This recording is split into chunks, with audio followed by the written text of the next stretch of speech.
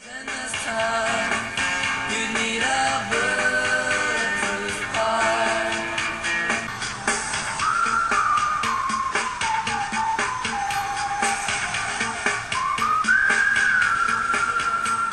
like everyone here, I was hanging on every word because building coalitions between unions and the community has been a major part of what we do.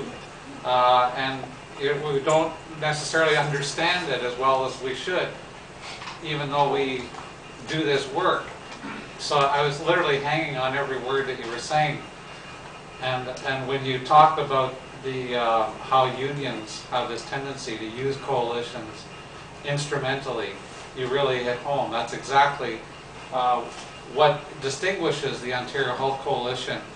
And by way of introduction of our next speaker, who's the coordinator for the Ontario Health Coalition, I'd like to say that's one of the things that makes the OHC so different, is that it actually has the power, it has the mass base, it has the integrity, it has the credibility to actually stand up to us, you know, to the CAW, to other unions, to the labor movement as a whole, and say, but wait a minute, you know, we're in coalition with you, but we're not just an instrument, you know, we're not just your instrument. The other thing that I would say by way of introduction to Natalie is that this is the coalition that she's speaking for is one of the few really truly mass-based coalitions, that they have 50 local coalitions that are active in Ontario. They've had a 10-fold increase in membership. They've done the most comprehensive research on private clinics, and they have a demonstrated capacity to mobilize. But I'd also like to say that what stands out with the OHC is that they actually have both an inside and an outside strategy. We see some coalitions that will remain nameless. We're not here to criticize people, you know, who have only an outside strategy. They can only mobilize in the streets. They can't actually talk to politicians or influence anybody in the bureaucracy. And then you have coalitions that do only inside work, that only talk to the bureaucracy and the politicians, that have no capacity to put people in the streets. What's different about the OHC is that it can do both. And I've seen both up front and personal, because one of the most vivid memories that I have with the Ontario Health Coalition is actually occupying the Ministry of Health with Natalie and her crew, with the CAW flying squads out on the street to lend support while we were inside trying to negotiate a deal. We'd actually get access to the secret documents behind the P3 in Brampton. But one last thing I'll say before I turn this mic over to Natalie is that when I was asked to speak, without any prompting from Natalie or anybody about political strategies to a political education class at McMaster University, sponsored in part by my union, I actually talked about the OHC as an example. So I have that in common with Amanda. I said that if it wasn't for a big, powerful, and principled coalition like the OHC, what would be the tendency of a union in the healthcare sector? We're a business organization. We like to talk about being a social movement and a social union. We all talk about that in the union movement, but the reality is we're business organizations too. We actually have to bargain collective agreements and get things done for the members. The tendency would be to say it doesn't really matter where the money comes from or who it's being given to, whether it be a private or a public sector employer, because we just want our employer to have more money so that we can get more money for the members. Wouldn't that actually be the tendency of a union to think that way if it was left to its own devices? But it's because you're allied with this powerful coalition that you have the leaders of the local and national leaders of the CAW and other unions actually on film saying we support this campaign against privatization. In other words, if it wasn't for a community coalition, you wouldn't be disciplining us. So you're far from just being an instrument of us. You're actually, in some ways, leading us And that's what a real coalition would do. That wasn't so much about Natalie, like in a personal sense, but it's about the work that she does, and I think that's more important. So let's hear it. A warm welcome for Natalie Mera. Well, thank you very much for coming in. Amanda asked me if I would just say a few words about what coalition organizing is like and what it means, and I wanted to add in, I think, about some of the challenges that I hope that we collectively can think about as we look at the work that we're doing in the context in which we're working. I really loved this book. I thought it was great, Amanda, and congratulations for just an enormous amount of work, enormous amount of traveling, and a huge commitment. I really think it's a very mature and thoughtful, real-life analysis of how coalitions work, of what the capacities are and where the challenges lie. And I think that the lessons that Amanda has drawn out about what makes for strong coalitions, what might actually provide us with a way that we can create the space to make social change in our societies, in neoliberal societies, I think is very, very important. And Amanda talks about others a lot in this book, but she herself is a living example, I think, of a true committed activist traveling around the world and trying to build the capacity of organizations to make social change. So thank you so much for that. I share Amanda's vision of the importance of union and community coalitions. I think it's vital, actually, that these specific types of coalitions exist, and that we, particularly in the current context, use the power that we have individually and collectively to fight against the movements in Canada away from supporting coalitions within the unions. And I don't mean the OHC. The OHC is very well supported by many unions, but I mean in general. If you look at Canada now, in terms of national citizens coalitions, national coalitions around poverty, most of them are gone. Around women's rights, most of them are gone. Around just about every equity issue, most of them are gone. There are coalitions being built around pensions for obvious reasons. There are some seniors coalitions still in existence. There is the Council of Canadians. But honestly, if you look across the country, the movements against global neoliberalism, against around equity issues, have almost all of them disappeared. And many of these broad-based citizens movements, they don't actually generate political space. They don't make a lot of social change. They don't make a context in which we can win social change. Even in Ontario, I've spent now 10 years consistently on the road, and in most towns we are the only progressive group organizing at all. There might be a daycare coalition. In some cases there's a labor council, and there's a move to reduce the number of local labor councils and centralize them into reduced numbers. There may be a Council of Canadians chapter, but in general there are not progressive organizations on the ground in most communities now across Ontario.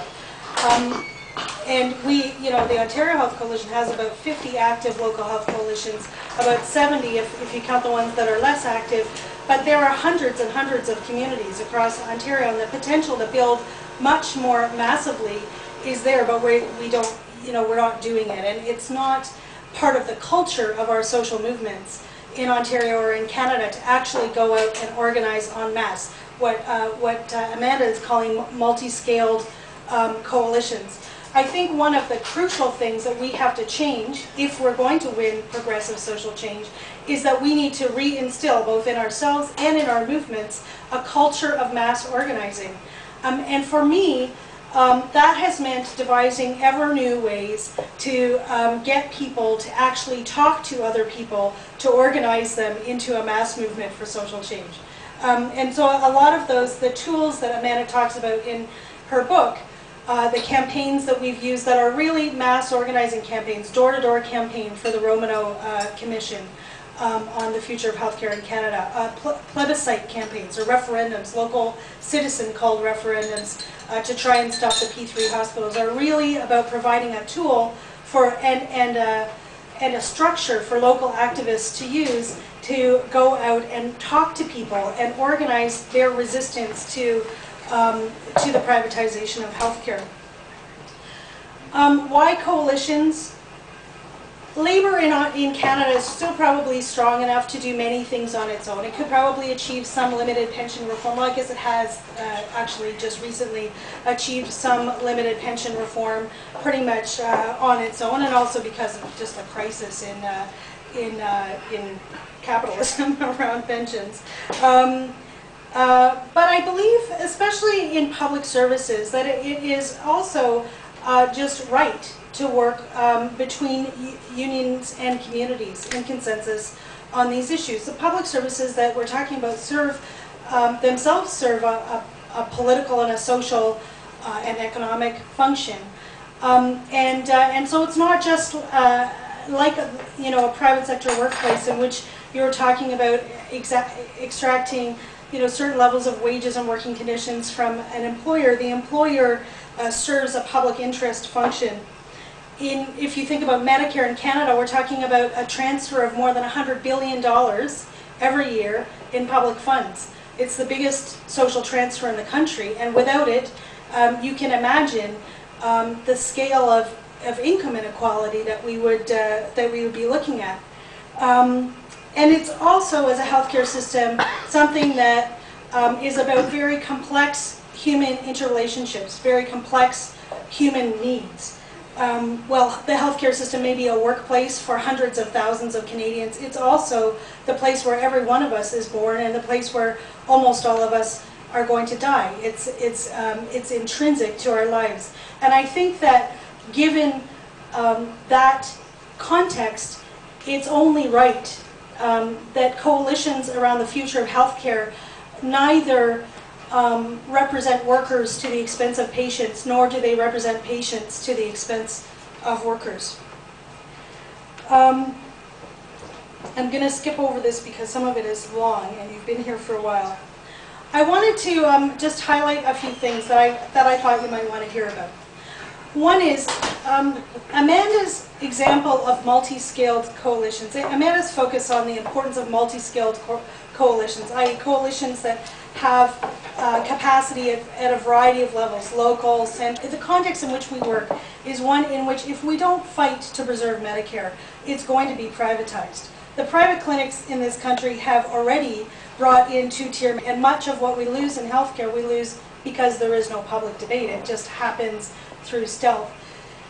So a 3-week campaign of media events or public rallies or various mobilizing events targeted on different communities within that town leading into the voting day, at which we asked the Shoppers Drug Marts, the churches, the local Max Milks, etc., to host tables outside their stores in which people could come and vote in a plebiscite whether they supported the privatization of their local hospital through P3 or whether they wanted to keep their hospital public.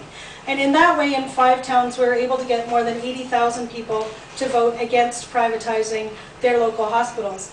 And through doing that, we were able to do what I don't think any other jurisdiction has accomplished. This is a huge multinational industry, by the way. It's the financial industry, it's the lawyers and the consultants, all very tied into both conservative and liberal parties. It's the construction industry. And then on top of that, there's the multinational service privatizers, et cetera, all with these deals that are incredibly complex and yield incredibly high rates of return. So big force pushing for them. And what we were able to accomplish was a significant rollback in the privatization of both the scope and the size and the number of these P3 deals, something that wasn't accomplished anywhere else. In fact, it's my experience now that we don't actually have to start off by lobbying. We start off by huge mass campaigns. For example, mass town hall meetings to save rural hospitals from being closed. And ultimately, the government will come to us and ask us what it's going to take to shut up. And I think that that is really the type of where we've gotten to in terms of being able to build the strength of large market-based social movement in Ontario. As we look forward, I think that there are some important challenges, and I'm glad that you pointed these out, Amanda. We had the same thoughts. One is that it's very difficult in a coalition that's a union community coalition to build consensus around ideas for reform, around proactive ideas for reform. It's much easier to build consensus around opposing something. And it's been very difficult. So in a recent example, all of the community groups in the coalition want us to talk about the outrageous executive salaries, all of the administration that's mushrooming in the healthcare system. But the union groups don't want us to talk about wage levels at all. They're afraid that if we talk about executive salaries, that they'll be looking at a price freeze for unionized labor. And it's virtually impossible for us then to talk about administrative costs that are part of market-based reforms, about all of that stuff, and very difficult to get the public to support increasing funding for hospitals. For example, when they see in their local hospital that the CEO, in Strathroy, tiny town, makes $380,000, ridiculous, right? And that they have ever more managers and ever fewer frontline staff in that hospital. So building consensus around proactive ideas for reform, very difficult. We've managed to do it in long-term care to some extent. We've managed to do it in home care, but much harder in some ways in the hospital system. And so we have, one of our weaknesses is that we've been sort of swept aside. The other side is very good at looking at where capacity needs to be built, and in jumping forward with ideas like P3s to address current challenges of government and in their own interests. I think it's a challenge to balance growing a coalition into a huge organization and maintaining a depth of political analysis, maintaining a class analysis, maintaining a left-wing political analysis. For example, we've spent the last 2 years now fighting hospital closures, and we've stopped almost all of them. But many of the groups that are part of the coalition in the rural towns, massive farm town coalitions, absolutely, we'll have a town hall meeting and 1,800 people will come out. By far, almost the entire town will be there. But many of these people need to be taught about why public versus private healthcare. They understand healthcare is their local hospital. They don't really want that privatized. But generalizing it across the healthcare system and understanding sort of a deepening sense of politics is important. The other balance that we need to figure out how to achieve is how to build the current campaign and how to balance the necessity for urgent campaigns all the time. The latest privatization threat comes up. But in addition, we need to not just go with the ideas of the small group of people who come up with strategic ideas, but deepen the number of people who have broad-based organizing ideas, who have the ability to create strategy around those things. And so I think one of the most rewarding parts of organizing coalitions is that it's ever-changing, that as you reach a certain stage, there's something else to do. It's always challenging. And the political context is always difficult, so there's always lots to do these days. But that's, I think, what we need to look at in the future.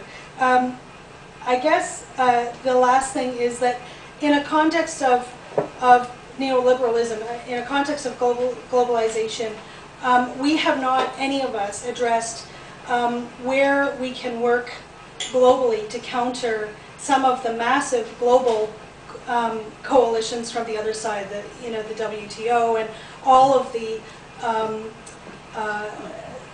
loss of healthcare as a single tier service or even as a public service in so many countries around the world. That is so vital. And as healthcare in Canada becomes increasingly privatized, I believe that it will become more important than ever that we figure out some ways to create meaningful multinational coalitions to address the trends of the people who sadly are becoming the owners and controllers of our healthcare institutions services. In Canada, Medicare is very seriously under threat. Most people don't realize the extent, and that's, I suppose, my fault, that most people don't realize the extent to which it's under threat. Across the country, we now have more than 70 private hospitals and MRI clinics operating. We found 89 entities that are violating the Canada Health Act in 5 provinces in our most recent study. In British Columbia and Quebec, there is open 2-tier healthcare. Almost all of the private clinics sell 2-tier healthcare, even though it's against the law. And as the ownership and control over health institutions is turned over from not-for-profit and public entities to private for-profit entities, stopping 2-tier healthcare, stopping private insurance, and stopping the destruction, ultimately, of our public healthcare system, I think will prove very, very, very difficult. One note that I cannot leave without telling you about is that in British Columbia there's a court challenge now. It's a charter challenge that has been brought by the private clinics. 5 patients, supported by the BCNU, the nurses union in BC, brought a case against the BC government for not enforcing its Medicare Protection Act and the Canada Health Act, the principles of single-tier Medicare in that province. In response, the BC government finally acted just before the last provincial election and tried to audit Brian Day's Cambie Surgical Hospital, the largest private hospital in the country, and the False Creek Surgical Clinic. And the clinics refused them entry. And so in part, in an attempt to avoid the audits, because these private clinics both bill the public system and bill patients as well, they extra bill and they double dip. The clinics have brought a charter challenge against all of the parts of BC legislation that would protect single-tier Medicare. If the clinics win, even the BC Health Coalition fears that the BC government will not defend Medicare because it's ushered in privatization. It supports the private clinics, and they're very deep within the government. If the clinics win, even at any level, even in the lower courts, it is very likely that they'll move forward with a very aggressive agenda. The kind of echo chamber public relations campaign that we saw after the Supreme Court Chiuli decision will be nothing compared to what they are set up to do if they win, even in the lower courts. They won't wait for an appeal by the BC government. It's by no means given that the BC government would even appeal it to the Supreme Court. If they appeal it to the Supreme Court will ultimately be making a decision about whether to uphold single-tier Medicare in Canada or whether to bring it down. So this charter challenge is supremely important, and that means that in the upcoming year, campaigning on the private clinics, getting Canadians to understand that we're not talking about allowing people to take some pressure off the system, but we're talking about a greedy set of corporations who are selling 2-tier access to care for their own private benefits against the public interest, I think will become more and more vital. And I know that there are some academics here. I just wanted to bring that to your attention, also to the activists, because we need to start getting out the word about that. I'm going to end now by saying that I wanted to thank Amanda so much for her work, and that I've learned a lot myself about democracy and about the importance of the public interest in a very deep, I think, way through doing this work. And I hope that you, who aren't already members, will join us. And I wanted to leave you with a saying from Bob White, which is, sometimes it's not the strength of the argument that matters, it's the strength behind the argument. And that's us. Thanks.